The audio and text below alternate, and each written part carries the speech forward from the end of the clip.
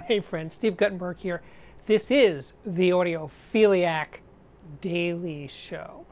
Today it's about, well, what price is greatness? You know, probably more than any other question I ever get asked is, I want something really good. I want something great, but I don't have a lot of money to spend. It comes up all the time. And I've discussed a lot of these speakers that I'm about to name right now and electronics before.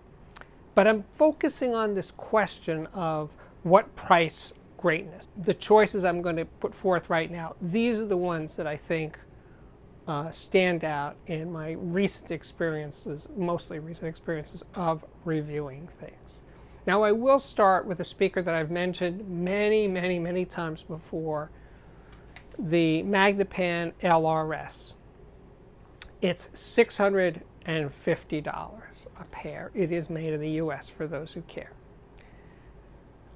It is an incredibly transparent speaker. It is an amazingly open sounding speaker. It's an amazingly refined sounding speaker. But its transparency and palpability are just, there's nothing ever been like that for $650. Just not possible. So it's not the most dynamic speaker. It's only 4 feet tall. If you stand up, the sound changes. It has to be 3 feet away from the wall behind it, and it likes high current amplifiers. So it may be in, you know, very affordable range by audiophile standards, but it's a demanding speaker. Okay, next up is the ELAC Unify UB5 stand mount speaker. It's a 3-way design with a coaxial mid-range tweeter. And of course, I will list specifications and links to my reviews and manufacturers in the description below this video. But the ELAC, when driven with a very capable amplifier, more or less the equivalent to the LRS, that speaker will just blow your mind in its imaging, in its clarity, in its bass capabilities for a small speaker. It's really good, but it's really demanding. And no, it doesn't need to be 3 feet away from the wall like the Magnapan, but you got to give it some space. If you jam it up against the wall, you're going to miss a lot of what this speaker is capable of. Before I forget to mention, the LRS's bigger brother, the 0.7 from Magnapan, that's $1,400. That speaker is, it's not quite as pure and transparent as the LRS, but it's a bigger speaker and it sounds bigger, it makes more bass. I like that speaker a lot, and would certainly qualify as greatness for, in this case, between that speaker and an amplifier in a $2,500 system. Then there is the Ohm Walsh 1000, which is an omnidirectional speaker. Just, again, does not sound like a box speaker because the sound is radiated in a near 360-degree pattern. So it doesn't sound like a box. And one of the great things about these Ohm speakers is they are 1000% audiophile speakers, but they sound really good near walls. That's a very unusual characteristic, but they absolutely do. Then comes the Vandersteen Model 1CI. Now, the Vandersteen 1 goes way back, probably to the early 80s.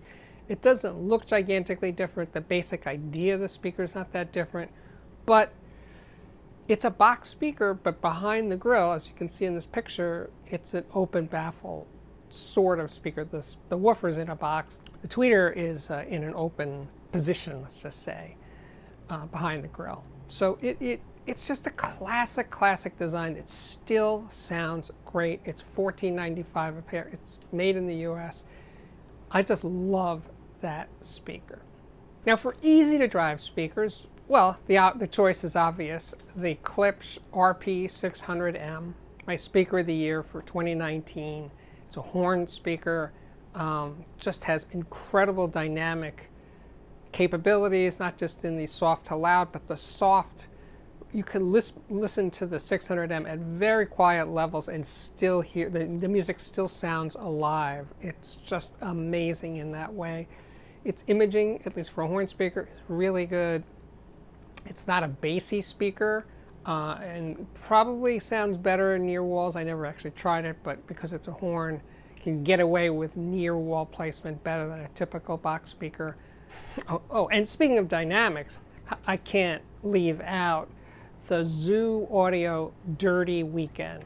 That's more or less a full-range single driver with a separate tweeter below it, but that tweeter comes in, I think, at 10K, so it's not functioning like a typical tweeter. Most of the sound comes from that one 10-inch full-range driver.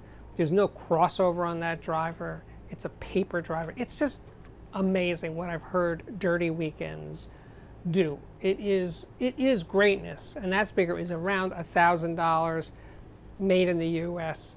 Just a stunning piece of work. I almost forgot this one. This one came in late, so I gotta throw it in the list here. The Golden Ear Technology BRX stand mount speaker, bookshelf speaker. You know, it looks like a little speaker, pretty little speaker, but its capabilities in terms of imaging, space, depth is phenomenal. Great focus, beautiful mid-range, very generous low end for a speaker of its size. Great little speaker, $1,600 a pair. Definitely deserves a spot on this list. So now I'm going to talk about electronics, and I just referred to it a little bit ago, the Emotiva TA100 stereo integrated amp, $399. It can drive 4-ohm speakers. It has digital inputs. It's got a lot of features. It's got subwoofer outputs and I think preamp outputs. It's a very versatile product. It's beautifully made. It is a Class AB design. It is not a Class D amplifier. Really rare for this kind of money. $399. Okay, so then the next is the Rogue Sphinx 3, which I just reviewed recently. I reviewed the Sphinx 2 and the Sphinx 1, but they are Class D designs, but they all also use tubes in the preamp section. And it's beautiful. It's an elegant design. I'm not generally a fan of Class D, but this rises above what Class D usually sounds like. Okay, it doesn't have a 4-ohm rating, but I feel pretty confident that it can drive the Magnepans and the ELAC UB5 just fine. And it is made in the US. I keep mentioning this because to some people out there in audio land, they care whether it's made in the US, so if it is, I mention it.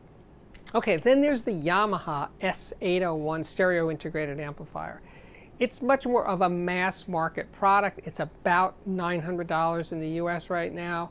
You can buy it on Amazon. It's more like a mainstream design, but it actually sounds really good. So I don't have any hesitation recommending it, and I believe it can drive. It has a weird way of describing its power ratings, but it does say it can drive. I think it's saying that. You should check, but pretty sure it says it can drive 4-ohm speakers. Just dandy.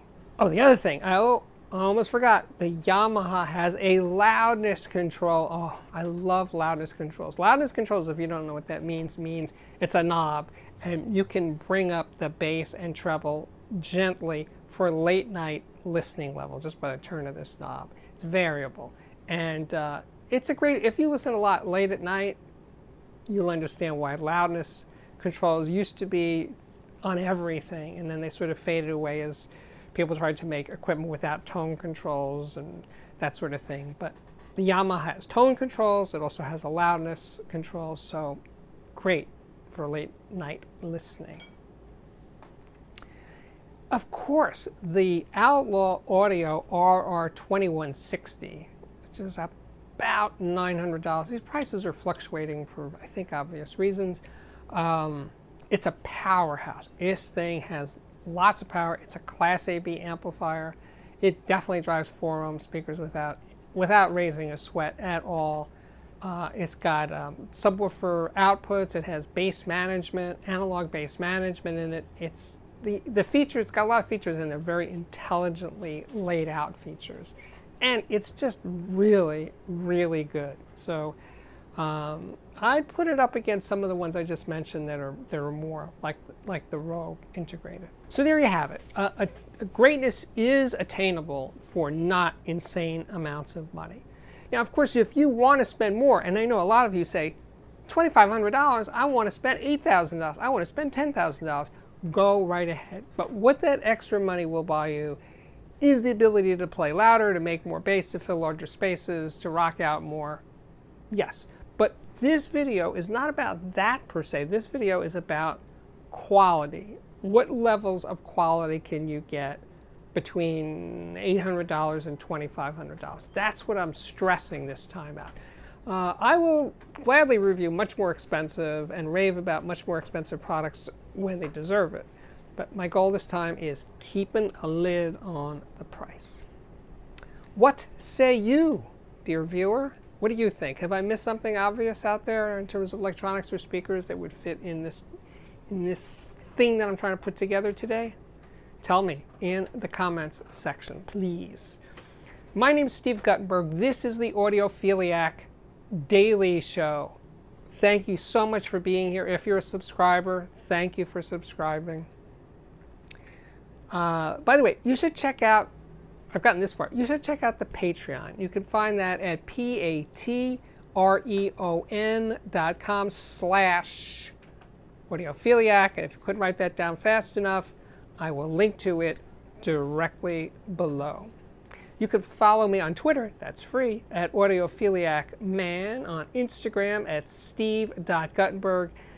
And while you're here, check out the playlists. There's playlists for speaker reviews and electronics reviews and headphone reviews and music reviews and interviews with so many super interesting people who are famous designers and just plain folk audiophiles, all chock full in the playlists.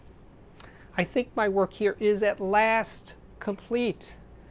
Thank you so much for watching, and I hope to see you back here again very, very soon. Bye-bye.